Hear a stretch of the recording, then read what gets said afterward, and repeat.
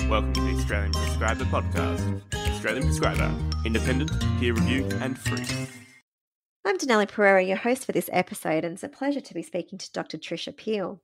Tricia is an infectious diseases and antimicrobial stewardship physician at Alfred Health. Tricia's team writes about the quality of surgical antimicrobial prophylaxis prescribing in Australia in the December edition of Australian Prescriber. Tricia, welcome to the program. Thanks, Danella, and thanks very much for the opportunity to talk to you today. Can you start by telling us what surgical antimicrobial prophylaxis is and why it has become such a focus area?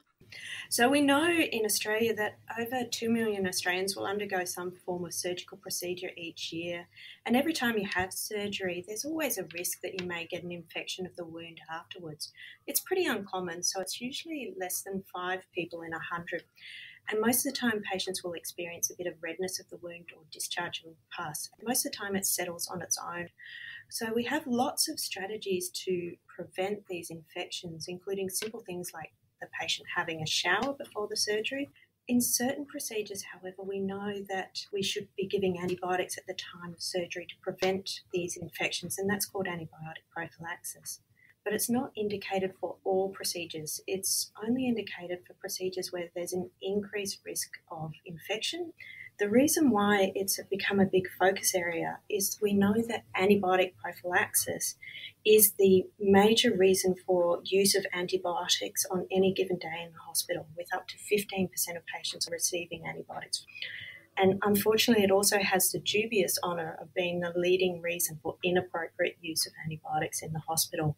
Leading from that, what were the main findings from the 2016 Surgical National Antimicrobial Prescribing Survey? We looked at antibiotics given around the procedure and also post-operatively. Unfortunately, what we found is at the time of surgery, only about 46% of antibiotics given were actually compliant with the therapeutic guidelines. And the most common reason was incorrect timing of those antibiotics. When we looked at antibiotics after the surgery, it was even more concerning. We found that only 18% of the prescriptions were actually compliant with therapeutic guidelines. So your article highlights 6 key elements to be considered for appropriate prophylaxis. That is the correct indication, antimicrobial, dose, route, timing of administration and duration. Can you tell us, Tricia, a bit about the surgical procedures where prophylaxis is indicated? Not all procedures need to have surgical prophylaxis. That's not to say that those procedures don't have any risk of infection. We know they do, but we only use prophylaxis when we know that there are significant risks of infections or significant consequences of infection. So, for example, in patients who are having operations on their bowel, the risk of infection is actually up to 10 to 20%. So we give prophylaxis then. We also know that patients undergoing joint replacement surgery or valve replacement surgery into their heart, we know that those sort of infections, whilst uncommon, have significant consequences for the patient. So in that situation as well, we give prophylaxis. And so what are some typical surgical indications for which antimicrobial prophylaxis is prescribed but not indicated? I guess you'd have quite a few good examples from the survey.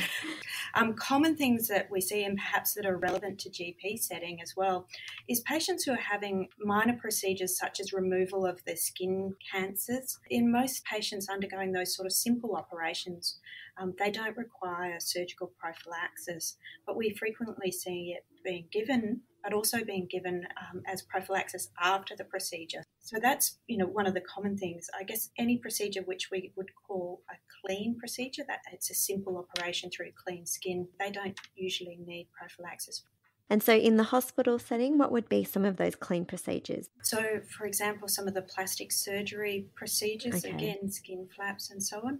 Sometimes people having simple procedures on their urinary tract, for example, a cystoscopy where they insert a little tube into the bladder and simply have a look. Other examples include laparoscopic surgery, for example, if they're having a removal of the gallbladder without any risk factors. The choice of antimicrobial is obviously multifactorial.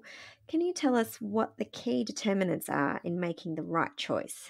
Whenever we're doing this, we think about what sorts of bacteria are likely to cause the infection, and for many procedures, it's the organisms on the skin that are the likely culprits. But if patients are having operations on their bowel, then we think about the anaerobic organisms and potentially gram-negatives that may cause infection. So we want to choose an antibiotic that has an appropriate spectrum and as narrow a spectrum as possible to cover those potential organisms.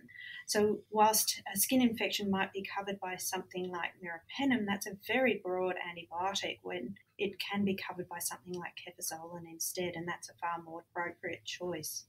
The other thing we think about is the toxicity. We're giving it as a prophylaxis, so we don't want to cause patient harm by giving them an antibiotic that might actually result in adverse events for that patient, for example, allergic reactions to the antibiotics.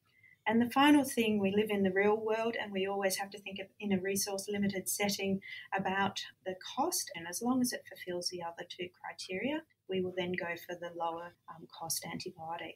So for the majority of surgeries, actually cefazolin is the mainstay of the surgical prophylaxis because it covers the likely organisms, it's well tolerated, and it's not a costly antibiotic. So it ticks all the boxes. It ticks all the boxes, yes. Okay, so what about doses of antimicrobials? Does one size fit all when it comes to surgical antimicrobial prophylaxis? No, one size doesn't fit all like everything else. A 2-gram dose of cefazolin is usually reasonable for all patients. Of course, you have to adjust the dose for children, but in adults, 2 grams is reasonable. There's a question now, particularly as we're seeing more and more overweight patients undergoing surgery. The question is, should we be increasing the dose in patients who are greater than 120 kilos? And should we be increasing it to, for example, 3 grams of cefazolin? We don't know whether that's truly the best thing or not. There's not a lot of evidence to necessarily say we should be doing that. But again, a lot of people are moving to that because it's a well-tolerated antibiotic, and we think theoretically it's probably better to have that higher dose. And when it comes to the route of administration, it seems as though the main debates surround use of topical antimicrobials in this setting. Can you tell us about these controversies? The best route for antimicrobial prophylaxis is intravenous. But we have been seeing some increasing use of topical antimicrobials, and the reason why we're concerned about that is there's a very limited data to support that it actually has any efficacy over and above the intravenous prophylaxis that's given at the same time. We also don't know what the adverse complications are from administering it via that route. And also, we're always worried about using antibiotics when we don't need to and what the impact of emergence of resistance will potentially be. What would be the current recommendation for timing of prophylaxis? Yeah, so there's been a number of trials looking at the optimal timing, and there was a recent meta-analysis done by the WHO, and from their data they suggested that antimicrobial prophylaxis should be given within 120 minutes of skin incision, but they think for short-acting antibiotics such as cefazolin, it really should be given within 60 minutes of incision. And finally, the duration of antimicrobial prophylaxis is often a point of contention within or between surgeons. What is the current recommended duration, and what's the big deal if it's continued a bit longer? One of the things we know is that surgeons want the best possible outcome for their patients, and they are very concerned about the risk of infection. And often there's a preconceived idea that perhaps if you give prophylaxis for longer, you have a lower risk of infection. But that hasn't been borne out in a lot of randomised controlled trial and good clinical data. We know that for the vast majority of procedures, a single dose of prophylaxis at the time of the operation is all that people need to prevent surgical site infections. The other thing is we know that if you give people prophylaxis for a long period of time, they actually have an increased risk of infection, so they have an increased risk of Clostridium difficile. But we know that they actually have an increased risk of surgical site infections due to more resistant organisms. So you may be trying to prevent an infection, but in fact, conversely, you're actually increasing their risk. Right. Okay. Well, that's interesting. I wonder if anyone's really aware that it's actually increasing the risks in some cases. Yeah, and that's part of the work that we're doing through the National Centre for Antimicrobial Stewardship is working with our surgeons and working with our anaesthetic colleagues, working with theatre nurses and staff on the ward to actually educate them. A lot of people are unaware of that data, and our role is really to help advocate for both the patient but also to work with the rest of our colleagues to try and support them and make sure that we're practicing good evidence-based medicine. Fantastic. Well, that's unfortunately all the time we've got for this episode. Thank you for joining us today, Tricia. Thank you very much again for having me here.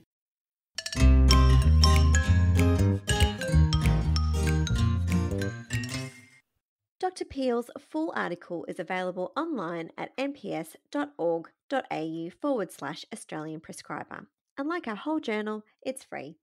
Subscribe to get the latest Australian Prescriber delivered straight to your email inbox and follow us on Twitter at AustPrescriber to get the latest updates.